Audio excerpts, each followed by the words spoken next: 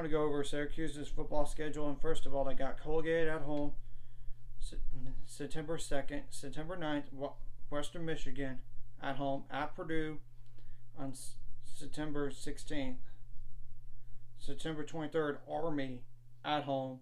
You got Clemson at home on September 30th. Then at North Carolina, October 7th. Then at Florida State, October 14th. Not ideal to have back-to-back road games in there. Then there's a bye week because they play Virginia Tech on a Thursday night on October 26th. Then they play Boston College on a Friday night on November 3rd. November 11th, Pitt. Then November 18th, Georgia Tech. And November 25th, Wake Forest. Anyways, if you like this content, like and subscribe, and see you guys later. Find subscribers. We're on the road to it. Let's go.